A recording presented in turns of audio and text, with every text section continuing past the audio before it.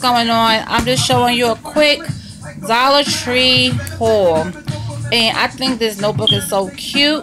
Yeah, the infamous beep. We still gotta get it fixed. We got a new battery, but it's still beeping. So I picked up this notebook because I think it's cute. The name of it is Expressions by Stephen Scott, and I just think it's cute. So I picked up another one of these. I also saw this. It's a You can put it in your binder, and what it is a hole puncher, and it has a ruler on the sides. So you have that as well.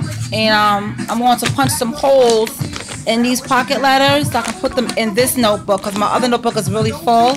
I also picked up some glue pens, you know, because I'm ready to mail some letters out, and I'm making little things, little decorations on it.